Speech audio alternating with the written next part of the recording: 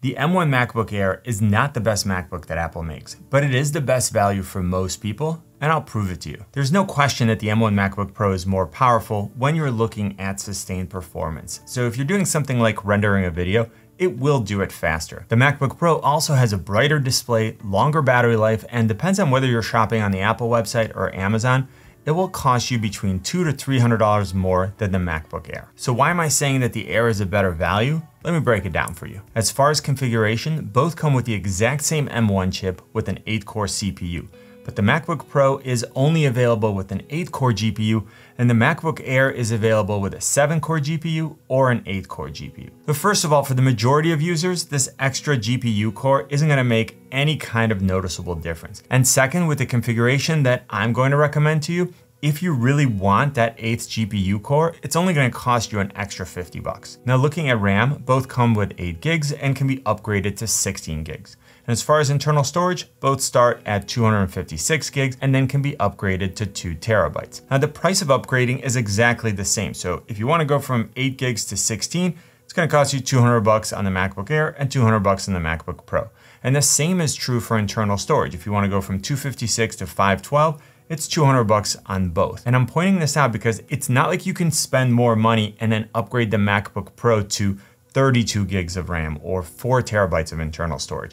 You still have the same exact maximum capacity. So there's no real advantage there. Now you might be saying, okay, fine, but what about battery life? Before we get to that, let me give you my configuration recommendation. When the MacBook Air came out, I said that the average user can easily get by with 8 gigs of RAM and 256 gigs of internal storage. This is the configuration that I have, and it's been working great for me. And now after using it for months and seeing how powerful it is, it's very hard for me to believe that as a student or an average user, you would need any more power than the M chip has for a really long time. And because of that, I would consider going to 16 gigs of RAM and then 512 gigs of internal storage so that in 4, 5, or 6 years from now, you're still nowhere near needing to upgrade. Now, another reason to get 16 gigs of RAM is if you want to run Windows on your MacBook with Parallels. You could do it with 8 gigs, but you'll get much better performance with 16. Now, I've kind of talked about price a little, but let me quantify this for you. So when the MacBook Air came out, the 8-core CPU, 7-core GPU version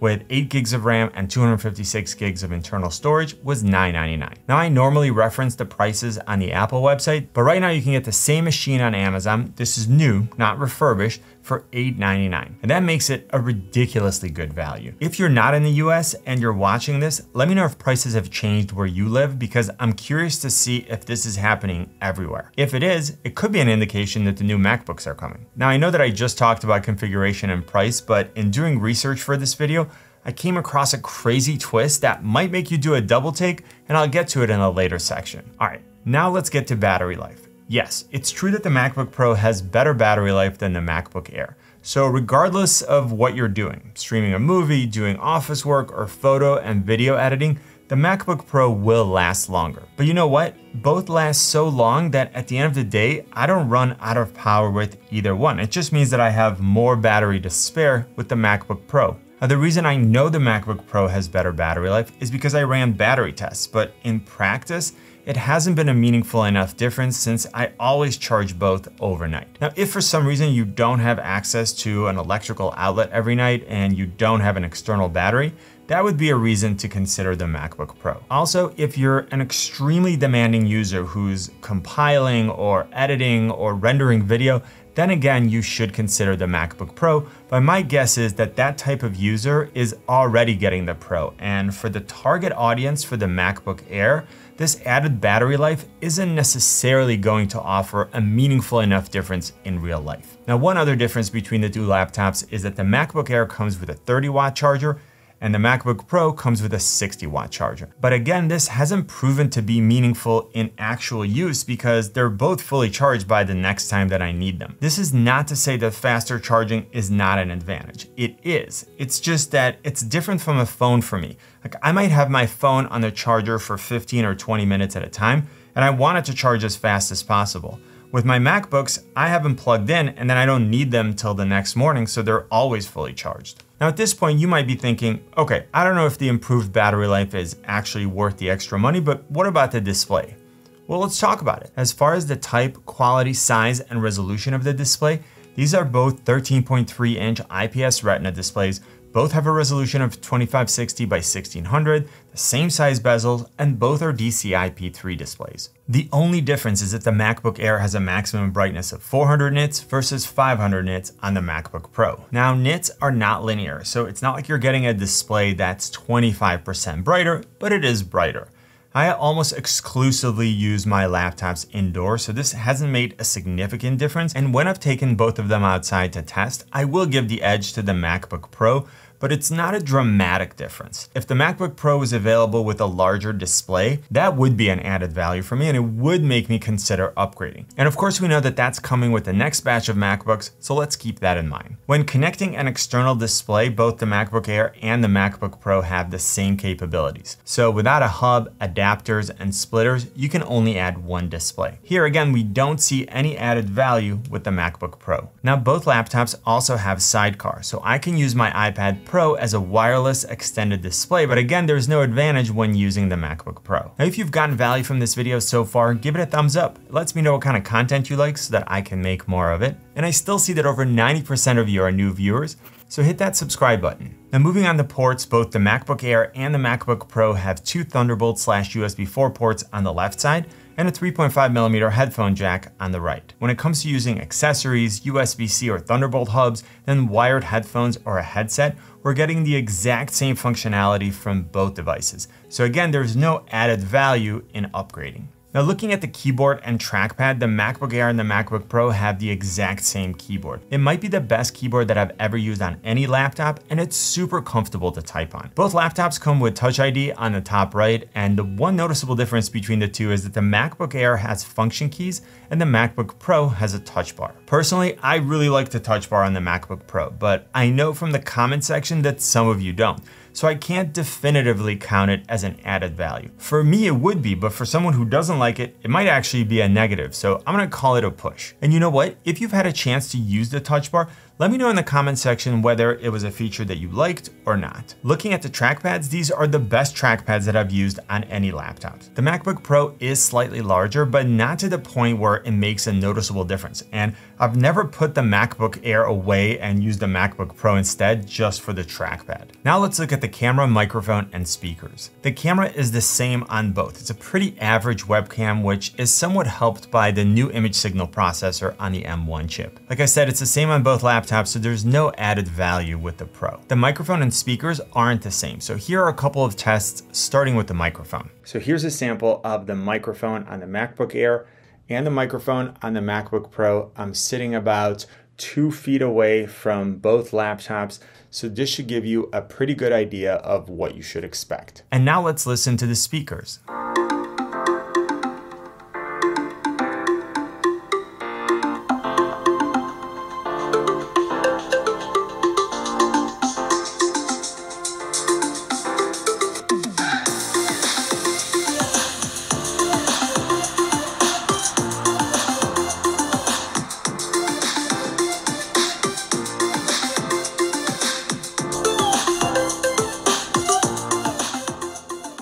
Now let me know what you think in the comment section. Which microphone did you like better and which speakers? All right, so now let's get to performance. And we know that the MacBook Pro has an active cooling system, aka a fan, and the MacBook Air only uses passive cooling. As the chips on both laptops get pushed to the limits, they heat up. The MacBook Pro is able to cool itself down and maintain performance, while the MacBook Air has to throttle back performance to protect the chip. Like I said in the beginning, if you need an M1 chip and sustained performance and portability, the MacBook Pro is the right choice.